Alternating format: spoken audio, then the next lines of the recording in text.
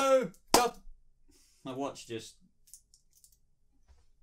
So, Gothamites, the time has finally come. We have literally waited 5 years for this moment now. Whether it's gone this direction or we thought it was going to go that direction with the Joker storyline within Gotham's, kind of different universe.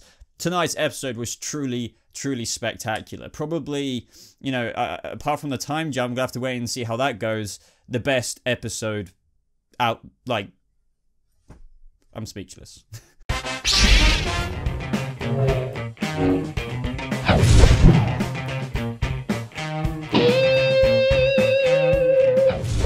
How's it going, Gothamites? Welcome to my Gotham Season 5 Episode 7 Ace Chemicals review. Sorry, just adjusting the microphone.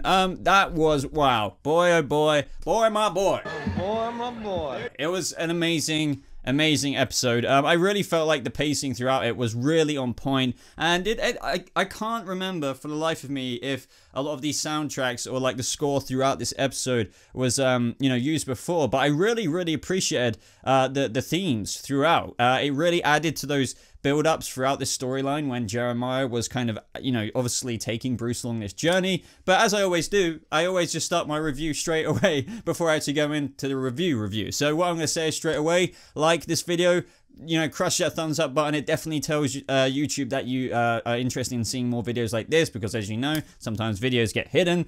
And other than that, subscribe to this channel for more nerdy, geeky content like this. Just had to get that out of the way. But let's dive straight into this one because, I've obviously got a lot to say about it. So at the beginning of the episode, guys, of course, we had the fireworks. Now, if you've been watching my trailer breakdowns, a lot of people were saying that's Joker gas, and I was like, well, yeah, you could kind of say that, but Jerome's stuff was more like that because it actually made people laugh to death. But what I did appreciate, and I did guess correctly, I'm not one of those people like saying, oh, I got it right, but genuinely, when those people in the trailer were like, it was like bubbling from the mouth, I thought that it was Ace Chemicals' actual, chemicals, and that was pretty neat. But obviously this whole imposing storyline, this threat of this episode to kind of keep Jim Gordon distracted, and well, not really Lee, like she's not going to stop everything just by herself, but Jeremiah needed them kind of out the way, and to obviously kind of ruin Gotham's reunification, because the government were like, oh, we'll help you now, we're going to come in unless something else happens, and oh baby, this is Gotham, so of course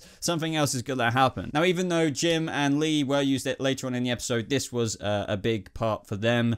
And obviously this episode saw the return of the Mad Hatter, and yeah, he was really good. I always love seeing Benedict. I can't remember, is it Benedict? Benedict Samuels, is it that? Now this may be reaching, but does anyone always think when moments like this happen on Gotham? For example, when Harvey was saying to Jim, like, oh, Bruce has been here, or was Jim saying it to Harvey? Cannot remember, but essentially like, oh, he's been here for like 5 days or something like that, pulling night shifts every night, and you see Bruce like focused, like really just almost argumentative with Jim, and I just saw like future Batman in the Batcave, like maybe getting a bit too into his mission, kind of thing like that.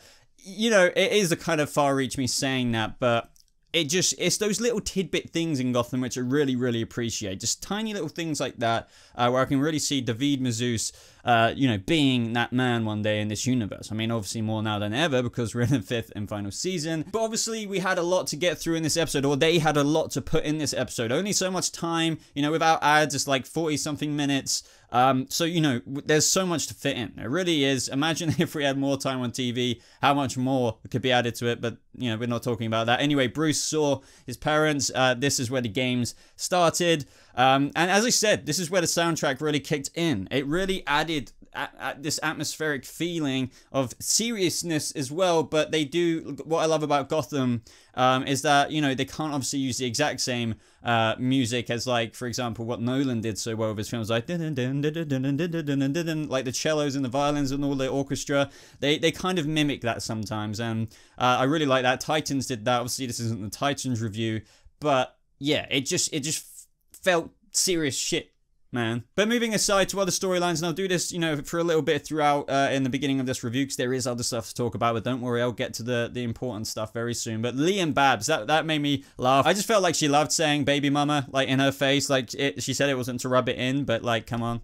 I think even though she doesn't particularly care about Jim, and that was just a hookup, she was gloating. And did anyone notice that Barbara is talking differently? But, like, I'm telling you, she's definitely changed her character, like, almost too much of a sudden. I know they're doing that anyway because she's kind of being redeemed, and take that as you will with your opinion. And, you know, I don't mind, and I'm actually liking the Barbara this season. This has been the best Barbara we've had since forever.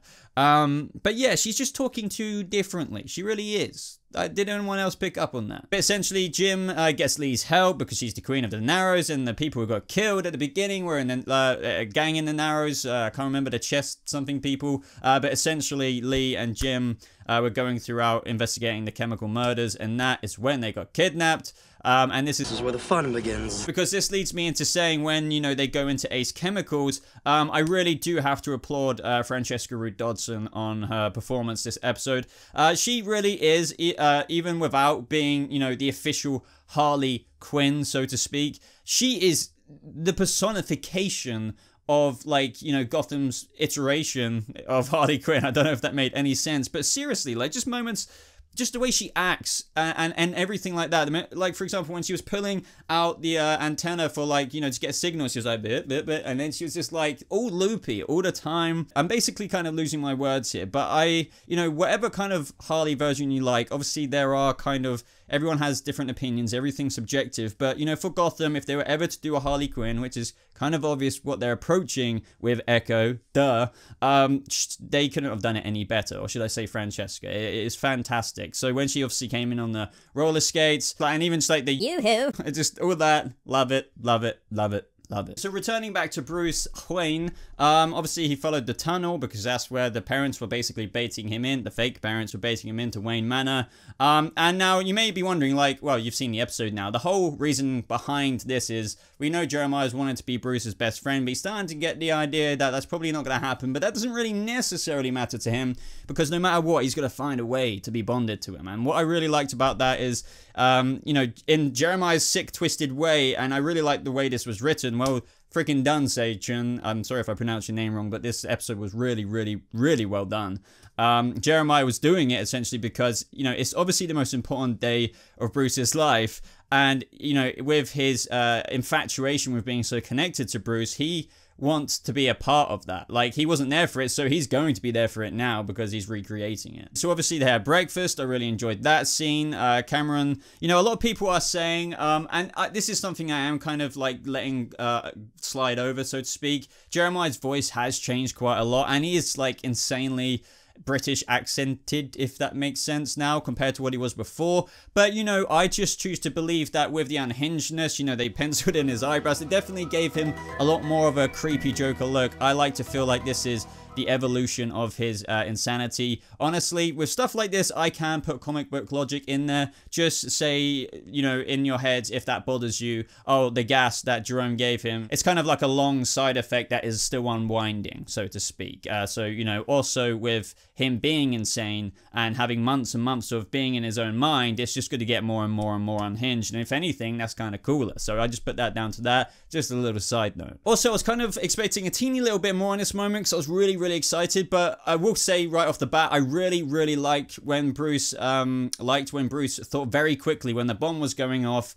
And he had to get out of there very quickly and convince Alfred how to get out there. So what I mean by that is when he's like, oh, you know, I need to think of something really fast, otherwise we're gonna die. It was kind of cool how he thought of like, oh, Alfred, you'll protect me, blah, blah, blah. It would have been cool if he just thought of some other kind of way. But, you know, what I appreciate about this is Batman under pressure kind of thing. You know, many times in the comics or whatever, will think of something insanely intelligent and miraculous to get out of a situation. And as I said, it's what I mean, little Batman kind of tidbits throughout this episode I just really, really liked. Now, other things in this episode, Selina and Penguin are still kicking it, but we got the reveal, and a lot of people have been asking this, why would Selina be, you know, hanging out with Penguin since she was close to Tabby? Well, exactly, people. She is just faking it. But, you know, I love seeing Robin Lord Taylor and Cameron beaconed over together. They're great together, and obviously they're still, well, she's kind of going along with him in terms of getting out of Gotham, and that is when the submarine comes in. And we learn a little bit more about that later, so I will get back to that. Now, I was a little bit worried that this wouldn't happen, but thank God they did include it. Thank you, Gotham. They actually added in Selina's reaction. This is, I guess, still talking about Penguin and Selina, to finding out Jeremiah's alive. That was very important for me, because if they just glossed over that would have been, you know, something Gotham has done before. Like, you know, I have to admit they have, you know, skipped over things that I felt were very necessary to talk about. And if they would have done this, I would have been a bit annoyed. Well, quite annoyed, to be honest. It was very important for her to see that, and obviously she was very kind of triggered. That's when she was just didn't care about faking it with Penguin anymore. She was like, I need to go help Bruce. And if it wasn't for this moment, literally, the future would have been changed forever. Oh, and I really need to put this in there. I literally get instant, like, tears as soon as stuff like this happens in Gotham. And I'm so glad we got it. I love Bruce and Alfred moments. But when they hugged each other in the cave, like, oh, it's getting emotional now. It really, oh, God. Stop. It burns. Jesus, my eyes. This is what I mean. I love the way they've done. One of the best things they've done on Gotham is Bruce Wayne and Alfred, and I just, love it, love it, love it. I don't really need to say anymore. So the next stage in Jeremiah's plan, obviously recreating the night. If you're familiar with the night before Bruce Wayne's parents got murdered, obviously, like, some things, little details change, you know, depending on what, blah, blah, blah, a long time. But yeah, the Mark of Zorro. They went to go see the Mark of Zorro in the theater the night before, and that is when you know, Jeremiah was reenacting that play. I really love, this is what I mean, more Batman-esque stuff. It's like, oh, I wonder whatever, like, you know, made you so obsessed with this character. I'm paraphrasing here, obviously. You know, I want, you know, is it because he put the fear in the heart of his enemies? What does Batman do? Put the fear in the heart of his enemies. Now, Bruce Wayne did very much so idolize Zorro when he was a kid. Obviously, there's a lot more that turned him into Batman, but you can kind of see the inspiration there. Now, there also is the Grey Ghost and other things, of course. But yeah, just I like that line from Jeremiah because it really is foreshadowing the future. And one thing I want to say is as well in this scene, I loved Echo in the background, more Harley stuff, just, you know, just being like blah, blah, blah. Like, how do I put it? Like, you know, you get a magician on stage and you get the magician's assistant. That is perfect. I really wish, and I don't know if this could be in the 10-year time jump, but Francesca Root Dodson put on her Instagram page that dress that she was wearing. I don't know if you spotted it, but it's insanely Harley Quinn-esque, and it would be such a shame, but it might be the case if it was only used for that black and white recording when she was in the background. But man, that dress was amazing in terms of, like, it's very kind of Arkham City-esque Harley, but like diamonds on it and everything. I'll show, it's probably, you've already seen it on the screen. If we don't see that again, here's a good look at it. I just had to show that. But now came like the crime alley moment where he was recreating Bruce's parents' murder itself. Now for the longest time, people have been speculating that this is Jim and Lee, and I've been like very, you know, oh, is it? And I would have liked to have seen him. I feel like they should have maybe included this in because we saw it like moments before. You know, Bruce Wayne's parents or fake parents in the theater watching the Mark of Zorro, and then like in the alleyway it kind of just skipped. But as I said, you know, stuff gets cut for time. He'd already killed them in between that, so that is why, as we know from earlier on in the episode, this reminds me, as soon as they were getting hypnotized, I knew what they were going to be used for. So obviously they filled the spots there. And, you know, this is perfect planning, perfect writing, I feel. You know, Bruce is like, oh yeah, like, obviously I care about these people, but if you kill them, we're not going to be bound by hate. Like, sure enough, Jeremiah, I hate you, but like, I'm not going to have this fascination to hate you kind of thing. Because as we know with Jeremiah, if we can't be bound by brothers, we're going to be bound by hatred. And, you know, he really wants Bruce to develop that infatuated hate, if you know what I mean. And that would be done by killing Lee, like a very good friend to Batman in the comics. I felt like they kind of over-exaggerate this a bit because in Gotham, I don't feel like they've mega explored Bruce Wayne's relationship with Dr. Lee Tompkins. But, you know, I bought it for like there and then for the sake of the moment. But the father figure moment for Bruce Wayne and, you know, Batman and Gordon and everything like that couldn't be more true. So that was perfect, and that would have done that. That literally would have done that. And this is what brings me to that Selina moment. Jesus, guys, if Selina wasn't there, I just love imagining the theoretical other timeline if she wasn't there.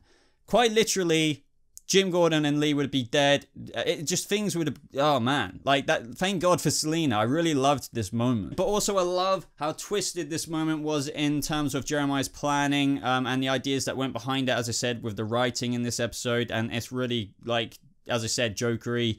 So obviously if he killed them when they were hypnotized, they wouldn't really know. I mean, they would, but they wouldn't be themselves. But what Jeremiah said was like, as soon as the pearls hit the ground, they become themselves and they'll just wake up like internally bleeding and dying. Now that's just so effed up, but so perfect for this story. I really like that. Pacing from this moment onwards was great. As I said, the music was just great. Jeremiah runs off. This at the same time, Echo was launching the fireworks. I'm going to gloss over this a little bit, but I love this moment where Jim was being Jim. He drove the truck into the Gotham River, so that was all good, and I'll talk about the symbolicness of that in a little bit later, because I really liked what happened there. But this is where we had the grand moment, guys, where Jeremiah ran into Ace Chemicals and Bruce followed him, and this is where it ends, as Bruce likes to put it, and Jeremiah says, no, this is where it begins, and we all know what that means. I really loved the craziness that Cameron Monaghan pulled off in this scene. This is so self-explanatory, and I know a lot of people were saying this scene was a bit too quick, but I don't know what people were expecting. This wasn't going to last forever, like they're fighting, and then like Jeremiah would fall into the pit. It's not going to be like a long conversation of lovely Joker moments. You know, it's like short but sweet. Too long, maybe too much of an overload, if you think about it, and it wouldn't make sense. So anyway, I loved when Bruce was punching him, and he just kept talking. It just reminds me, and I don't want to draw comparisons between Jokers, but it is kind of a cool characteristic in terms of, think about Heath Ledger when Christian Bale was like punching him in the face, and he was just so sadistically to himself, loving it and laughing, and even though it wasn't exactly the same, Bruce was whacking the shit out of this guy, and he was just like, you know, come on, tell me you feel it, tell me you feel the connection between us. And if anything, this is a very Joker thing. But other than that, guys, the scene was over quite quickly, in the sense of, you know, they were kind of battling. I love the dialogue. It's just like, you know, come on, like, can't you realize it? Without me, your life is just a joke without a punchline. And then Bruce moves out the way, and Jeremiah falls in the chemical vat. I think we all knew this was going to happen. I do want to say, like, I give so much credit to Cameron Monaghan and Bruce Wayne, David Mazouz, in this moment, because if you didn't hear already, that place was extremely, extremely hot. They were obviously trying to make this perfect, so imagine all the takes they did. David Mazouz was literally you know, going off in between takes, throwing up, and then still carrying on the scene. That's why Jeremiah's makeup was dripping a bit there, if you spotted that. But either way, like, as I said, that's a lot of stuff behind the scenes, and you can only imagine, and Cameron has spoke about that. You may know that already. This moment was truly a moment to behold, guys. 5 years in the making. Gotham has done things differently. You get people saying left, right, and center, including myself, wish they would have necessarily not have made Jeremiah the way he looks and everything with the cosmetic gas, and then, like, he still falls into the pit. But, you know, you have to think about it in the sense that maybe for all they knew, they were getting 2 more seasons back then. They could have done things differently, blah, blah, blah, blah, blah. Billion different reasons, but either way, it still is such an amazing moment. And, you know, we won't really be seeing Jeremiah until the time jump, because obviously at the end of the episode, towards the end of the episode, we saw Bruce and Selina looking at Jeremiah, and there's no brain activity there. I kind of like that, you know, no brain activity, because it's like, you know, he's been erased, and the person who will come out of that will be someone completely brand new. Now, I know that may worry some people, but, you know, don't worry, it's still Cameron Monaghan. Obviously, this is going to be more Joker than ever. For lack of a better word, it is the Joker, but they just can't say it. That's why they got to call him Jay in the time jump, but it literally is the Joker.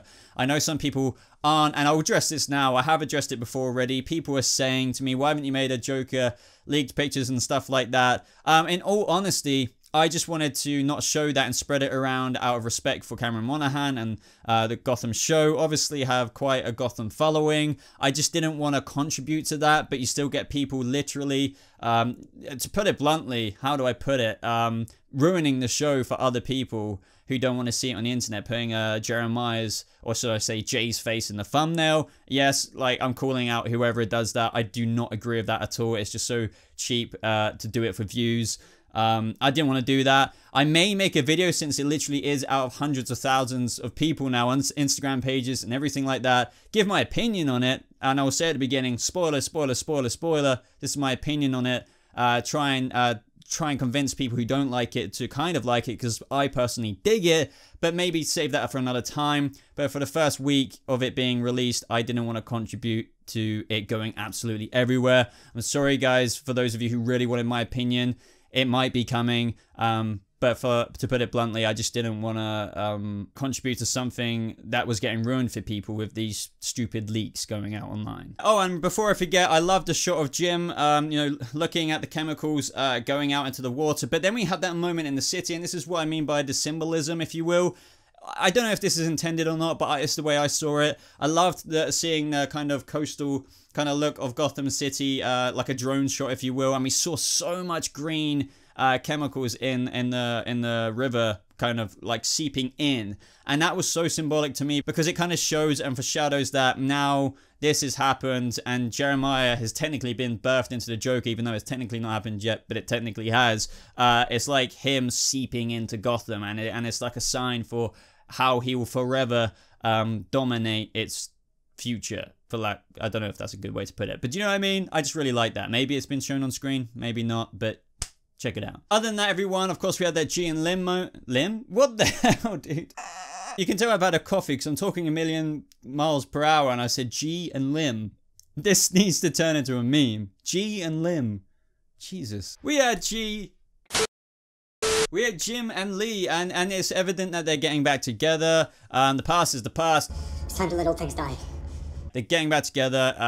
I appreciate that moment. I'm not going to talk too much about this. And then, of course, we have Penguin and Riddler. I like how they put the past behind them as well. It's like a running theme here, so to speak, in the sense that, you know, it's like we tried to kill each other before, blah, blah, blah. It's like they're almost criticizing themselves like what a lot of fans do. Like in previous seasons, Penguin does this, Penguin does that, Riddler does this, Riddler does that. And they're like, right, we're not doing that anymore.